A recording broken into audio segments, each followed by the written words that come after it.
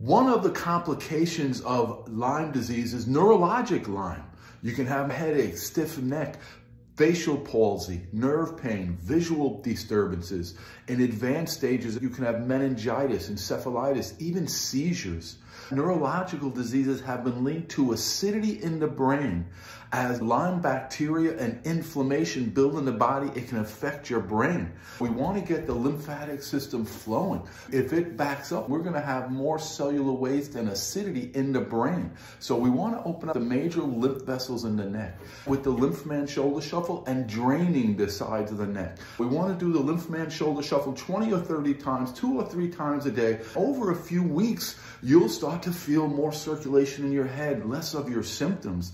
The LymphMan Shoulder Shuffle itself is not a cure for Lyme and neurologic Lyme. It's a way to normalize your lymphatic system to improve detoxification. Then put our hands on the sides of our neck, right under your ears, put your fingers and gently lock them in place and stretch down and release.